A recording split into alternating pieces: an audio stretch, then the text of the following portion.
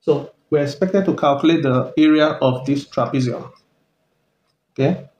So looking at this, we need to identify, first we need to write the formula. The formula is area is equal to half A plus B times the height. What's the value of A?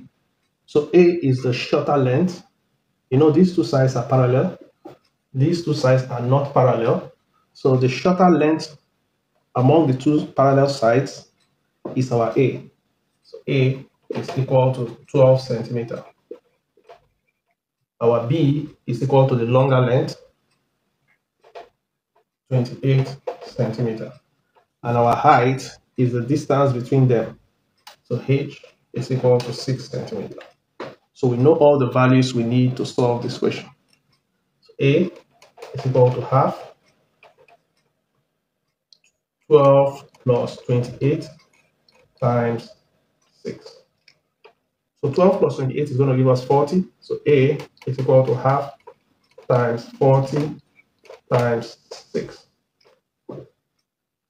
Half times 40 is going to give us 20. So we have 20 times 6.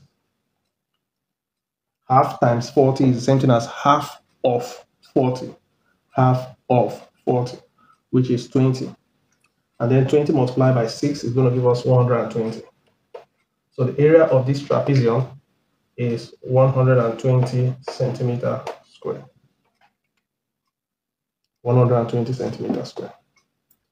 That's the area of this trapezium.